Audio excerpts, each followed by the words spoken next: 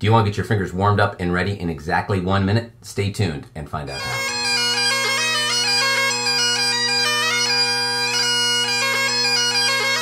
Well, hello, Matt Willis Bagpiper here, and on this channel I make videos to make you a stronger and more confident piper. If you like this kind of content, bang the music stand with your practice channel, and maybe even subscribe to the channel, like the video, and all of that kind of stuff. But let's get on with it.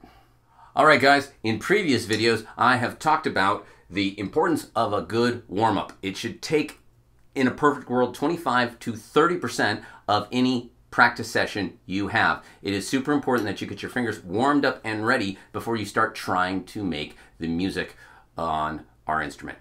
Well, sometimes you don't have the time for a warm-up. You might only have 5 minutes.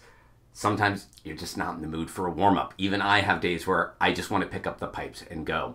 I've been thinking about this, and I've come up with the ultimate 1-minute warm-up. In the description below is a download link for this document right here that talks about everything we're about to do today. All right, so for this 1-minute warm-up, what we're going to be doing is starting on a low G, and what we're going to work up is we're going to isolate each finger individually. I had to come up with some unique notation on here to make it possible to try to show what I'm talking about, but it's pretty straightforward once we start doing it. If you look on it, you'll see a triangle-shaped head on a note. That's going to mean when you're lifting to say a B, I actually want it to just be a 1-finger B, but I want you to hold it in that position. If it was an F, it would be just the middle finger on the top for that 1-finger F position.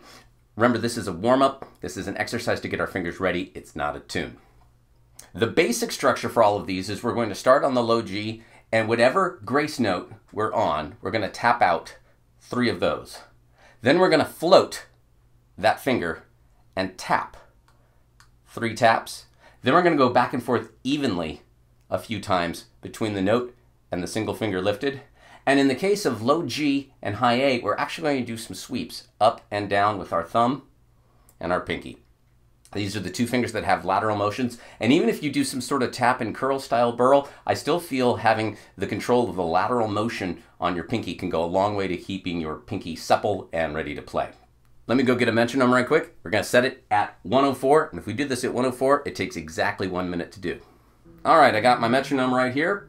Let's see how this goes. You have this set at 104, it'll take exactly 1 minute. It's pretty aggressive in the speed, but I really wanted to get this done in 1 minute. You're welcome to slow it down, take 90 seconds, maybe even 2 minutes to get through it the first time. Let's see how this goes for me.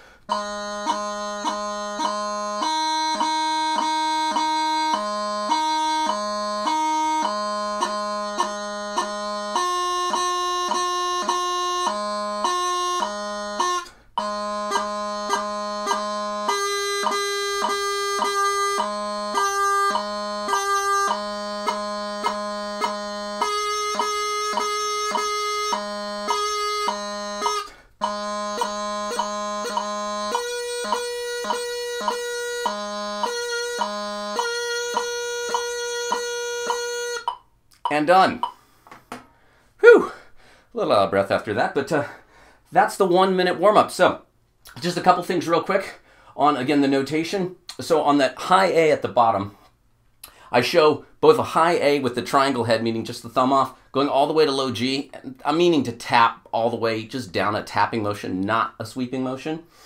On the ones I show the G, the high G grace note, yes, a low G is still coming out, but we think about that high A sweeping motion more with that high G, so that's why I wrote it that way. And I have it starting down, then up, then down, then up. It doesn't really matter what order you go in, just to cover both of those, and again, to keep that thumb nice and supple on those.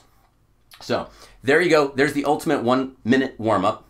When you're done with this, all of your digits are going to be ready to start playing some tunes.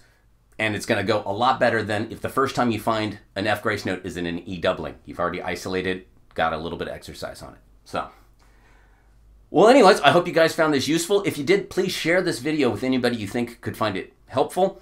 like the video, and most importantly, please think about subscribing to the video. The more subscribers I have, the easier it is to make this kind of content.